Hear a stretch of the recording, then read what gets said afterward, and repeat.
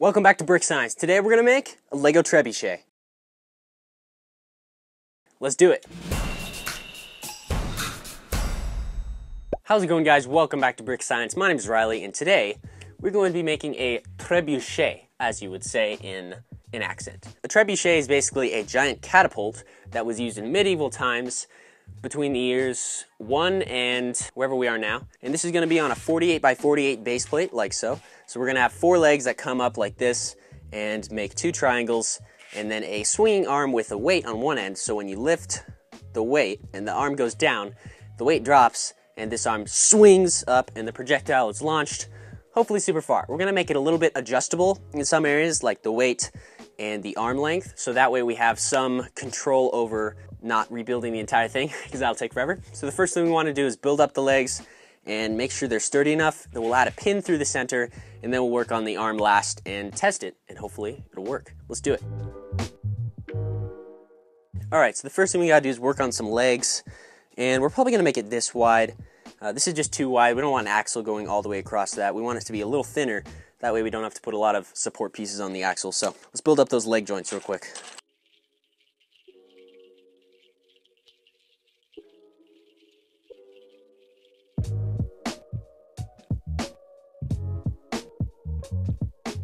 Alright, so now we have 4 connections here, and what we want to do is grab a bunch of these Technic pieces, and we're going to link them on end, for example like so. We're just going to make 2 struts that come up like this and meet at the top. Those will connect. So actually what we're going to do is we're going to move this 1, 2, there we go. So now there's 2 studs in between, so that way we can have 2 that go up like so. That should work. Okay.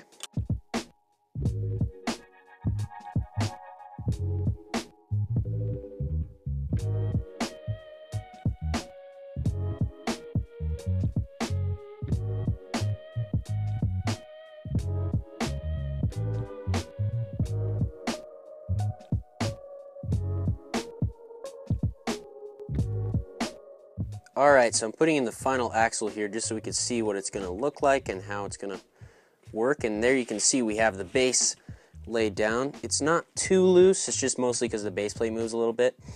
But that shouldn't be too much of a problem with some weights and maybe just laying some flat pieces across. But for now, we have something for the sling, or not the sling, the shaft to rotate on. Now we can see how the catapult is going to work. So basically, let's just say we build a little weight out of a couple of these.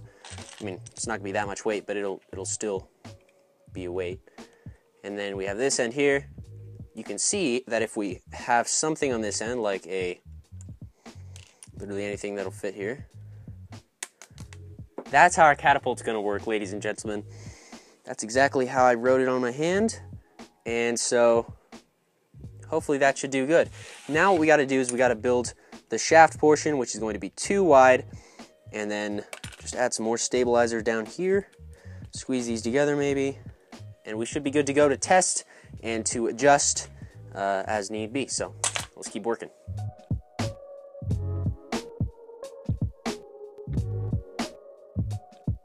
And we need this side to be adjustable, so what we're going to do is we're going to have 2 arms we can move backwards and forwards just to make sure that we can adjust it as much as we need to.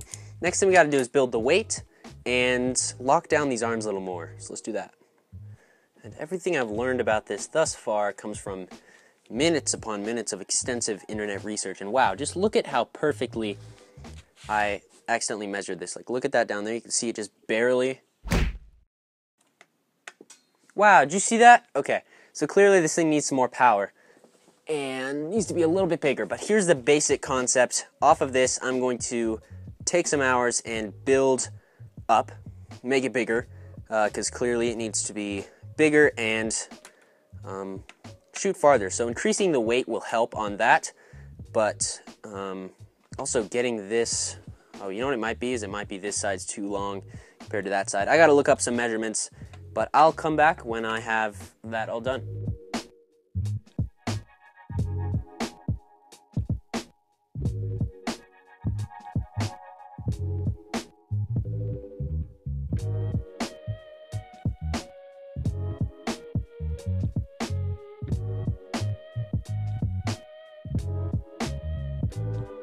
Alright guys, little progress update. It's been about 15 hours or so.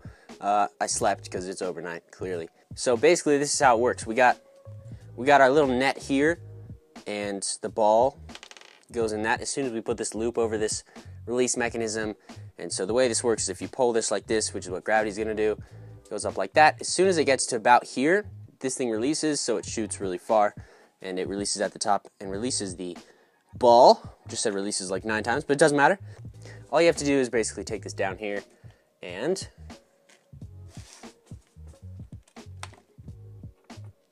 three, two, one. Clearly you can see it needs some work, but just to give you guys the basic idea. And there you go. See, it releases about here, and I've made this a lot heavier. I put a lot of coins in here. To sum this up in 3 principles, make sure that this is heavy, this is long, and this is far away from this. Real science right there, guys. All we gotta do now is figure out how to make it look better, and also how to, you know, just make it look cool. Also, this weight mechanism is basically not a mechanism at all. It is a box filled with chains and coins, nuts and bolts, basically anything heavy I could find I put in here. So I'll weigh that and put the measurement up on the screen there, but it's heavy.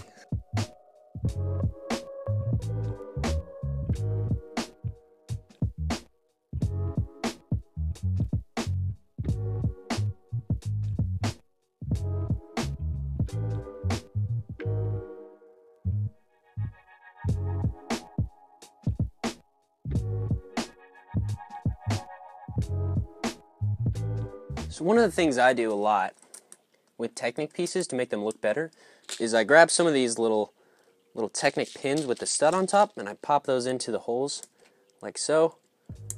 And then you can add anything you want on top, really, any kind of brick or plate or whatever, just to make it look good. So like for there, you can kind of experiment with like where to put them, probably like somewhere like that. Just kind of something to cover up the ugly holes from the snot pieces. And look at how much better that looks already, just adding tiles and bricks and just kind of experimenting, you know, seeing what we come up with. You can see already we have this nice line here. It just looks smooth already, and it's only been like 10 minutes of building, and that's what we got out of it. So I like it. I think it looks good.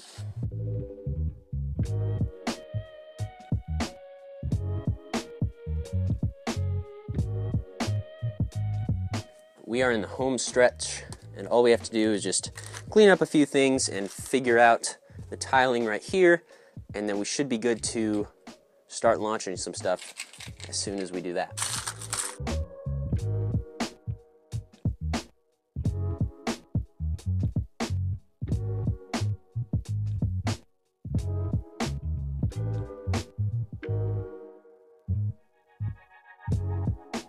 Alright guys, I'm out here in the backyard.